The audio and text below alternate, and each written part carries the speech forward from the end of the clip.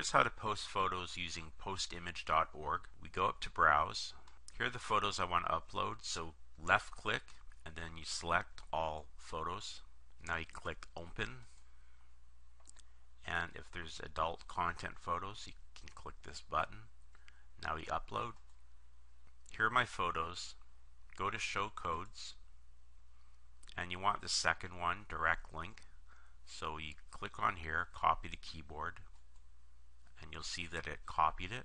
Back at the message board you click on here, and then you'll see this, and we paste.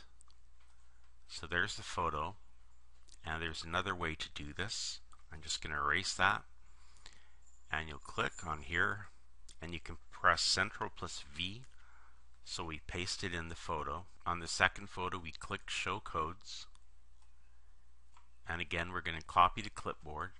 So we're going to move the cursor down, and we'll click here, and I can use Ctrl+V to paste in the code.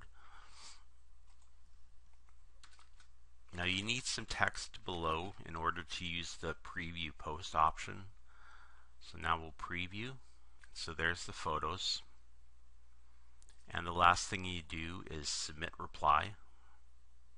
So that's one way to post photos, and there is another way.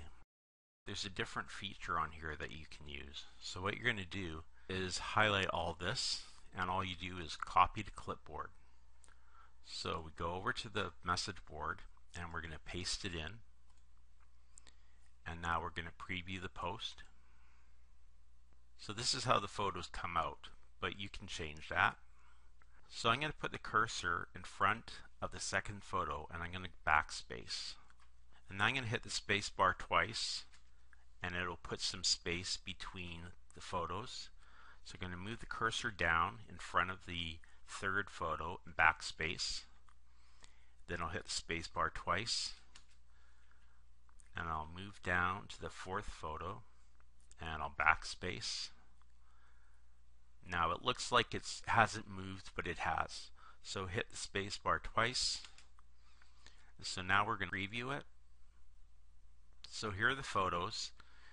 You click on it to see the full-size version.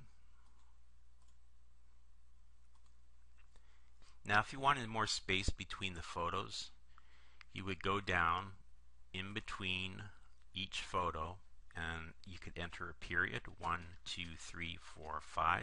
We'll just see what that looks like. Preview post. Okay, so that's what it looks like. So there's that option. So when you've got your photos arranged like you want, you just go down and hit submit reply. I'm not going to do this for this tutorial. So that's it. Okay, bye.